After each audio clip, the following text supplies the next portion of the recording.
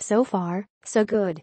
The Sharks came in as one of the league's hottest teams, and the Lightning whipped them 5-1 in front of a stunned Sapp Center. The 5 goals San Jose allowed nearly matched the combined total, 6, during its 4-game winning streak.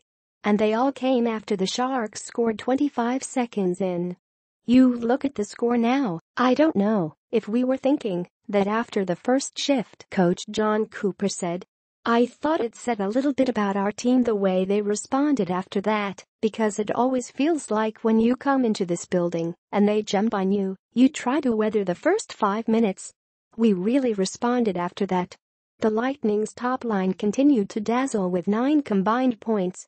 Nikita Kucherov, 15th goal, and Vladislav Namestnikov, 6th and 7th, both scored, and captain Steven Stamkos adding to his league-leading point total with 3 more assists. And Tampa Bay's blue line continued its offensive resurgence, with Slater Koekkoek and Jake Dotchin each scoring a goal. Dotchin became the 3rd Lightning defenseman to tally his first NHL goal this season, joining Koekkoek and Mikhail Sergachev. I remember banging into the glass for the celebration, but I don't really remember much before that, Dotchin said.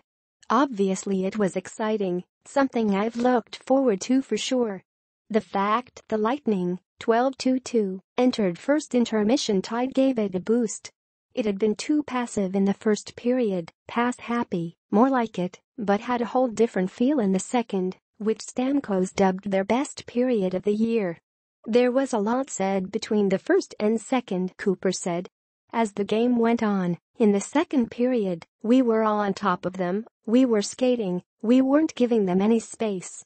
Namestnikov, who might be playing the best hockey of his career, notched his second goal in the third period, giving him 7 on the season. He had 10 all of last year. The Lightning resumes its trip Thursday against the Kings at Staples Center. This is a big trip for us, Cooper said. And it's a huge step to get the 2 points Wednesday. But we've got a couple heavy teams that we have to find a way to beat.